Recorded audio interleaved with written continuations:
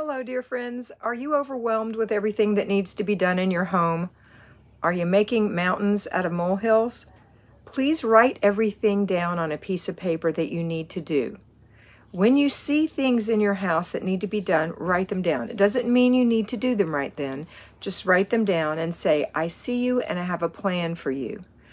A lot of times when we write things down and we add up how long it's going to take, it could be just a few minutes worth of work, but we've doubled and tripled it in our heads.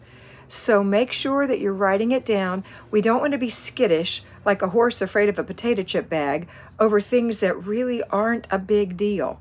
So write them down. If you can handle them, do. If you can't, plan it for another day. That's it. Have a great day.